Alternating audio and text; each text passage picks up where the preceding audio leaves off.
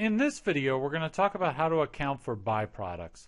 So let's say that you start a mining operation and it costs you $300,000 to mine some gold, and there's a separation process involved because as you're mining the gold you get rocks and pebbles, different things that you have to weed out to get to the gold, and that costs $200,000 to do that process.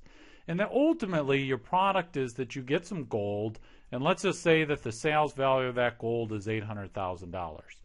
But in addition to that gold, you get some fool's gold, right? And let's say that fool's gold is worthless, but you have this friend of yours who collects fool's gold, and so you can sell this fool's gold as much as you get to your friend. Now your friend doesn't have a lot of money, so the sales value of that fool's gold is just $6,000.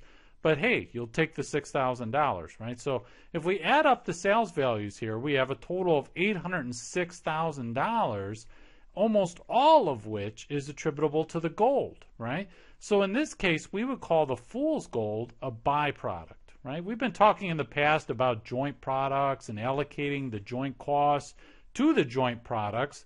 But when we have a product where the sales value is so low relative to all the other products, we sometimes just call it a byproduct and just say that it's not really material, right? It's not a huge thing that we really need to do a lot of accounting for. So we have a really simple way of doing it. And actually there are a couple different ways that we can account for this byproduct. So the one way is called the production method.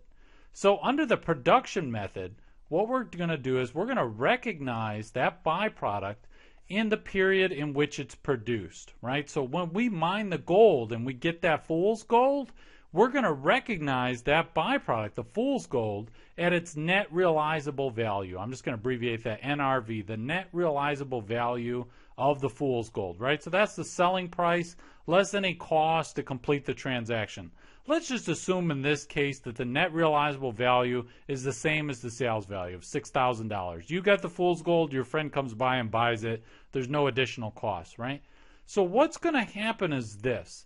This $6,000 in fool's gold is going to reduce, it's going to reduce your costs, right? You've got $500,000 in costs that you incur to produce the gold. Well, one thing you could do is you could reduce your cost of goods sold for the gold, right? So when you go and you actually sell the gold, right? Let's say you sold all the gold, so you're going to debit cost of goods sold and you're going to credit inventory.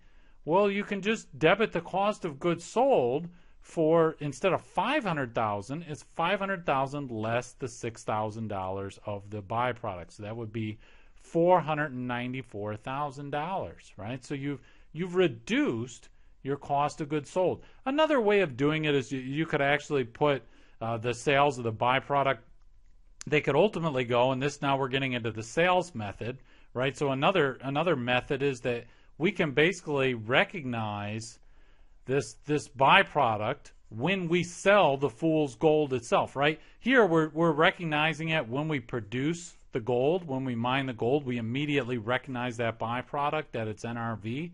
But we could also wait till we actually sell it. So at that point, it's basically a question of timing, really, right? Timing is the key difference between these two methods, right? Which is going to come into play in terms of earnings management, right? Because a manager, if you get a bunch of these byproducts built up in inventory, the manager could wait till it's a bad period where earnings are low and then sell some of that byproduct to boost profitability.